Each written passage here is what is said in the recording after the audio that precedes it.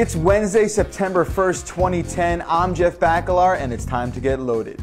Apple's music event is today, and the first bombshell we can confirm is that Apple will live stream the event from apple.com. Now don't get too excited though, Apple is promoting live HTTP streaming, so it will only work from Mac OS X Snow Leopard with Safari, and also iOS 3.0 devices or higher. Check back with CNET.com for analysis and video.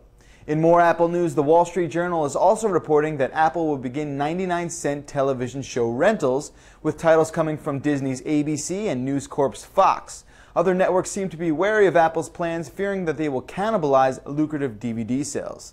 And finally, Bloomberg is reporting that the highly anticipated next-generation Apple TV will feature Netflix streaming service. Users will need to pay Netflix subscription fees, but the new Apple TV may retail for just $99. What's left of Palm at HP seems to be determined to yet again be overshadowed by Apple.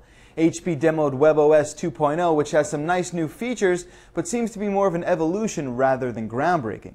The Stacks feature is an enhancement to WebOS's much-hailed card multitasking, and now common tasks will be grouped together.